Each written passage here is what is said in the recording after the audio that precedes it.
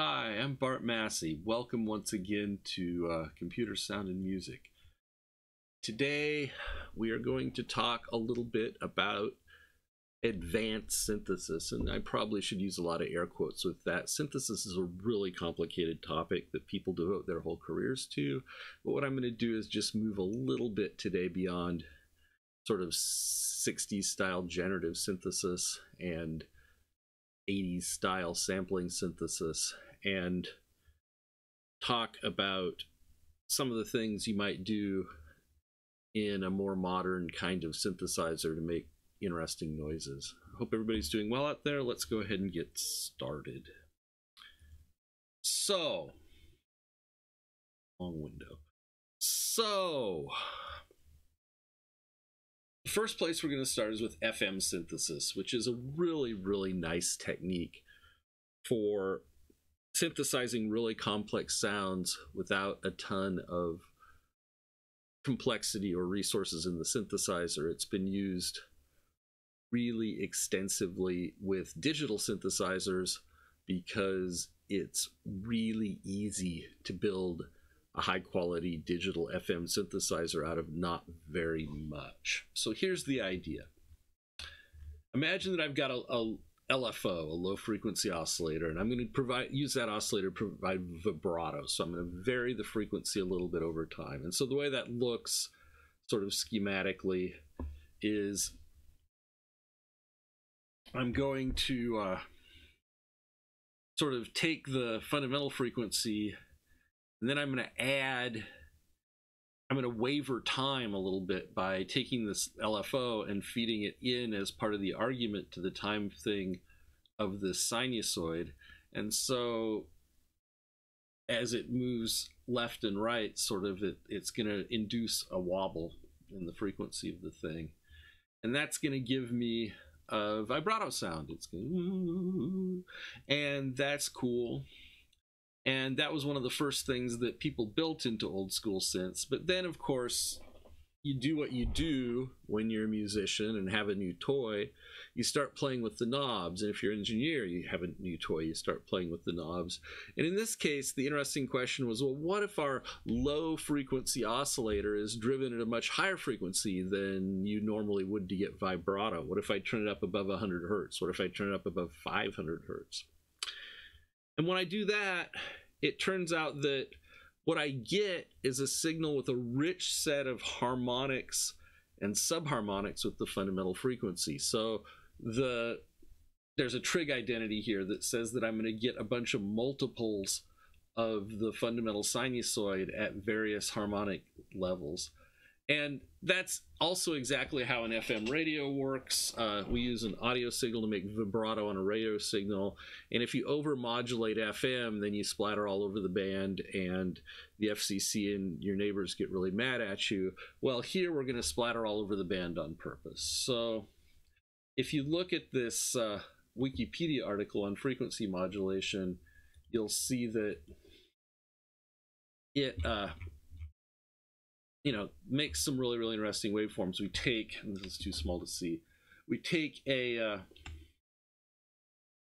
where'd you find? Oh, nice. Excuse me a moment while we fix all the things. No, I don't know how to do that. All right. Anyway, you can see that we have a low frequency oscillator as a modulator. We might have an envelope generator on that sometimes. We go ahead and use that along with a depth control to say how much we're amplifying the thing, and then we're going to feed that as a control to the frequency of this oscillator, a frequency controlled oscillator, and there we go. And the waveforms we get out look pretty neat. There's you start with the sinusoid when you have a very low frequency, and that's got a little vibrato in it even though you can't see it. You start to turn things up, and well, things get really interesting, and eventually we get to a situation where we really are generating many, many harmonics. And these sounds are really kind of interesting and beautiful. If you want to play with our FM synthesizer in Python, that's essentially a single FM unit synthesizer. It's got a single LFO that modulates the fundamental frequency. And it's awfully a lot of fun. So the classic one of these is the Yamaha DX7, and you've all heard DX7 sounds before, I'm pretty sure. The DX7 has a flow graph of lots of operators, because of course the next natural question, once you've decided to overdrive, drive the LFO at high frequency to get interesting sounds, and I'm failing to find this diagram here, but in here somewhere is a description of the flow graph of, well, what if we drive the operators other ways? What if we go ahead and, make complicated combinations of things with each other? We can do modulator and carrier, and eventually you can build these very fancy flow graphs where this one is modulating, this one is modulating, this one is modulating, this one. It can be really, really fancy. And so that can produce a whole range of real interesting sounds, including some fairly natural sounds, just by using FM.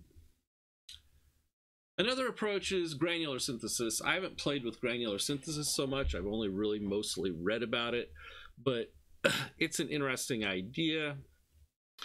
And granular synthesis starts with the jealousness of audio people about graphics people. Graphics people have their whole own set of adventures and are kind of troubled.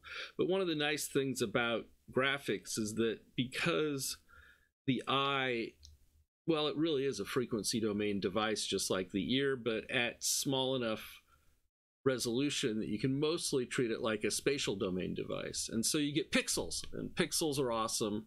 And the switch from raster graphics, from vector graphics, where you had to draw lines, to raster graphics was a big time. I was around for it, really, and in the history of graphics, and everybody got excited about pixels.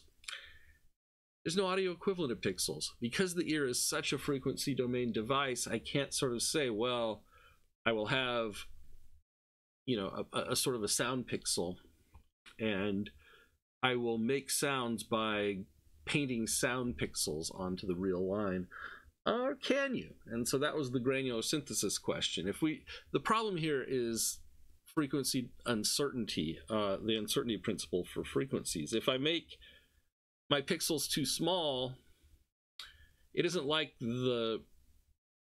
so much like the situation with graphics where I can build them up in some obvious way. If I make them too small, it isn't even obvious what frequency they are anymore.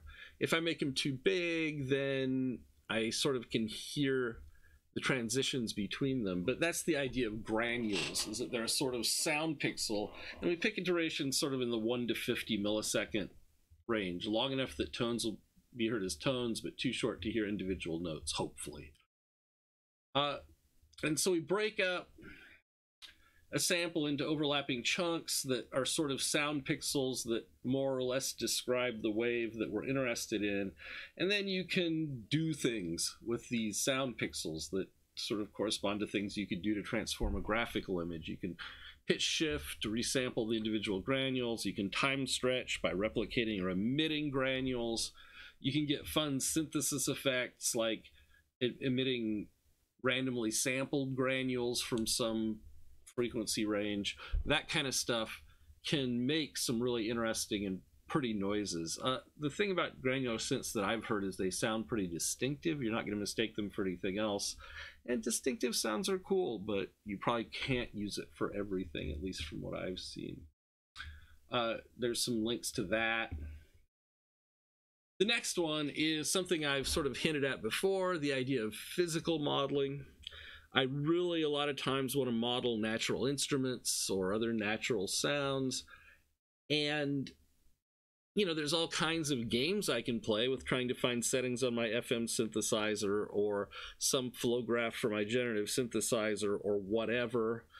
I can, try to just sample the real thing, but that can be difficult and doesn't cover all the cases. So maybe what I need to do is literally just build a software model of the instrument itself and run the model to get the simulated sound of the instrument. And that's super hard. It requires massive computational resources, probably more than anything else in synthesis. And it requires some pretty sophisticated physics a lot of times for physical devices, or at least electronics analysis for old analog devices. But you can get some pretty neat results that are hard to get with sampling or with these sort of kludgy approaches. You can get... So, some years ago, my friend Keith and I were building a MIDI sampling synthesizer, and we needed samples, and we didn't have a great source of samples. This was way before there was any such thing as open sound fonts. And so Keith took a microphone and sampled a bunch of instruments, and they all sounded pretty good. The one that didn't sound good is the one that always doesn't sound good. The harpsichord sounded terrible.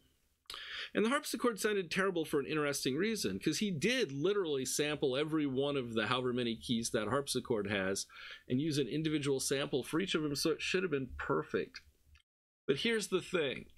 The case of a harpsichord is really, really super resonant, and it's really, really super resonant at fixed frequencies. So first of all, you couldn't shift the pitches much at all, if any, because you'd shift the case resonance frequency along with the pitches, because it was basically unavoidable, and now the instrument just sounded terrible. So now you do get your full set of samples. Well, great, but now the case is supposed to be resonating with all the pitches at once. That's a really, it isn't the same to play a bunch of copy samples with the pitch resonating to that single key. And so it all kind of fell apart, and the harpsichord never sounded good. But that's one of the fundamental rules of synthesis, is that harpsichord synthesizers never sound good, so we didn't feel too bad. On the other hand, Keith now has a pipe organ simulator that is just amazing. He's got the full rank manual keyboard, and he's got some software by a company called Hoptwork, which mostly is sampling. They went around to the famous pipe organs of the world and essentially sampled every pipe in the pipe organ, which was kind of expensive, but was cool. But then these same kinds of problems apply, right? I still am going to need room effects and stuff, but more importantly, a pipe organ is a really physical instrument. So things like the volume of air in the wind chest really, really matter. If I hold down a key for a long time, you'll empty the wind chest faster than whatever's pumping it can fill it, and I'll lose pressure somewhat in the organ, and I need to model that sag and stuff. So Hoptworks synthesizer is an amazing combination of some physical modeling of how the organ works. How are the keys coupled to the pipes? How do the stops work? With sampling. And to my untrained ear, it sounds pretty much like a pipe organ with a pair of terrible speakers mounted on the wall. The piano synthesis world has actually gotten really good in the last 5 years or so. This is something where more CPU power turned out to be really, really beneficial. Pianos are hard because each key hits 3 different strings, which are coupled through the bridge and also coupled to all the other strings on the piano through the bridge, but very closely coupled to its 2 neighbors. And the bridge is super resonant, and the felting matters and stuff. So there's a lot to model to do a good pure physical model of the piano. And yet there's some pianos out there now that are physically modeled that sound pretty samplery. So that's pretty cool. Like I've mentioned before, modeling a plucked string is kind of awful. You can model the sustain part of it, like with violin pads, really, really well, but modeling the actual initial plucking and the attack decay, essentially, of that is really, really hard. There's a thing called Karplus strong, which is sort of a differential equation used to model this physically, and what it basically is a model of sort of what happens. It's a noise and then filter model, because you can treat the initial impulse of your piano, of your guitar pluck or whatever, as sort of a noise burst, and then you can filter it, and you run that cyclically after time, and that gives you some kind of a simulation of the thing. And it's not that great, and it's a pain to implement, but it's kind of where we are. I mean, really, at the end of the day, if you really want to model an instrument, you have to do acoustics. There's a whole discipline of physical acoustics with conferences and everything, and you end up writing down some really hard math and doing some really hard physics and some really hard computation to try to actually simulate the operation of the instrument accurately enough that you can get realistic sounds out of it. And drums right now are a very active area of research. People are really interested in the physics of drum heads and how to model that, and the physics of drum resonators and how to model. Last thing I wanted to talk about, and then we'll call it good, is a little bit about the architecture of synthesizers, because this is an area that's kind of interesting and isn't talked about as much as a lot of the other things. So now you've got, over the last couple of weeks, a whole bunch of ways to make sounds for a synthesizer, but the question is, how do we glue them together? And I wanted to talk a little bit about it because I talked a little bit about it with my Fun MIDI synthesizer, and it is an interesting thing. So I'm getting ready to put our synthesizer able to do flow graphs, and so things are interesting. So the real fundamental problem with architecting a synth is that we have a fundamentally asynchronous problem, just like any other kind of UI problem. We have the musician who is operating asynchronously from us. They push the key when they want to push the key. They turn the knob when they want to turn the knob, and we have no control over it. And we have the sound card, which is trying to pump samples somewhere as fast as we told it to. And in between, we have to match all that up. When the musician presses a note, they expect to get that note out the sound card with really low latency. The sound card expects that the samples we give it will keep appearing fast enough that it never runs out. Underruns are bad. And so how do we sort of split the processing up so all those things happen at the same time? And why is this hard? Well, because concurrency or parallelism is pretty much implied at this point, and that's generally an inefficient way to go. Also because we really do have these hard real-time requirements. If we underrun or if we lag too much on the musician, it's pretty much a failure of the synthesizer. So the usual plan is to use as few threads as possible, which is probably 2. And by threads here, I don't necessarily mean literally POSIX threads, some kind of 2 flows of control, right? One flow of control has to be reading what the musician does. Another flow of control has to be providing samples. But then we have this third task that sits awkwardly in the middle of actually taking the input from the musician and translating it into samples. And in terms of the computational effort, that's the bulk of this, right? The synthesizer really is mostly a synthesizer. It's not mostly a keyboard processor or a sample generator. And so we need to make some split if we're only going to use 2 threads of control somewhere in the middle. And the question is where and how to do that. And the model I recommend, because it's the one I use mostly and is easy to start out with, is what I call the pull model. When a sample's needed, then the audio output stuff knows it's needed, so it calls a sample mixer, and the sample mixer calls sample generators, and the sample generators call each other somehow, so there's some complex flow graph to implement, and we're going to essentially, and this is why I call it a pull model, take them end to front, right? The audio output stuff asks for a sample. The thing that's generating that sample, usually some kind of mixer, asks its upstream generators. They ask their upstream generators if there's, for example, an LFO or some other kind of thing.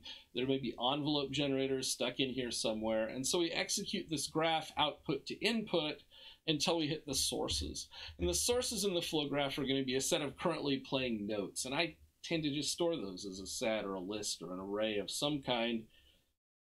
And you could represent them either as some set of input parameters from the keyboard, or you could generate sample buffers for the note as you start the note. There are advantages both ways. There are also another set of sources in the flow graph are a set of control values, because I need to take into account the current setting of the volume knob and the pitch wheel and whatever else I need to do. And the flow control for these notes, I can't just have them sit around forever. I can't just pile up notes forever. And so when a note is completely played out, when its release phase has reached low enough that nobody can hear the note anymore, then it's usually the output code that throws it out of the note set and says, okay, this note's played out, I will throw it away.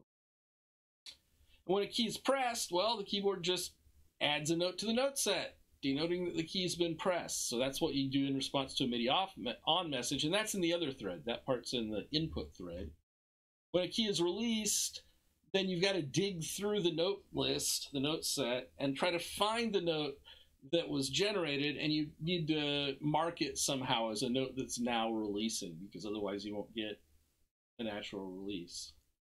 And finally, when the MIDI stuff notices a control has changed, it needs to update the control value somehow so the output side can find that when it's executed.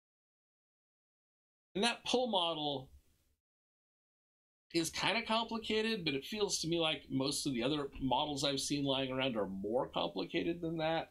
And it does have the advantage of being sort of sample generation gets priority, which is great because underruns are sort of the worst thing that can happen to you as a musician. You really don't want to have a click or skip in the middle of what you're playing. And further, as we've discovered, a lot of audio libraries already want to do callbacks. So when they need samples, they'll call some function. Well, that's a natural place to start this lazy evaluation of the flow graph. And if you do it right, when somebody presses a new key or somebody turns a control, you don't have to do too much going back through the already playing stuff to figure out what to do. You could, in fact, completely reinitialize the notes all at the point that they're at, and then the next time the output stuff comes through, off we go. Now, the bad news, first of all, since we're using two threads, we're going to have some synchronization, so every control value is probably going to have to be locked. Every sample buffer access is probably going to have to be locked. By sample buffer here, I mean the note buffer, the list of notes. That's a reasonably small bottleneck, but you've got to watch out for it. In particular, fairness becomes pretty hard. You may, in the worst case, because the output samples have priority, the musician may end up locked out of the instrument. They want to play notes, but the latency is effectively infinity because the synthesizer's full right now. Thank you very much. That's a really unpleasant situation. Is it better to ignore the next key press, or is it better to underrun? Who knows? Ideally, you have enough slack that neither of these happen. It's not. And finally, laziness is kind of expensive. If you're working in C in particular, you don't really have any great way to do this sort of lazy evaluation of this graph except to hardwire together all the calls to the upstream generators and stuff. And you don't want to do that because you want to be able to configure the instrument on the fly. So now you're doing things like storing flow graphs and walking them and stuff. But still, all in all, it's a pretty decent way to sort of bolt your synthesizer together so that you can get it up and running quickly and still have it scale out to doing more. That's what I've got for you today. I hope it was useful. Next time we'll begin our discussion of music theory. It'll be the first couple of music weeks. But for now, I hope you're all doing well once again, and I will talk to you again soon. Thanks for listening.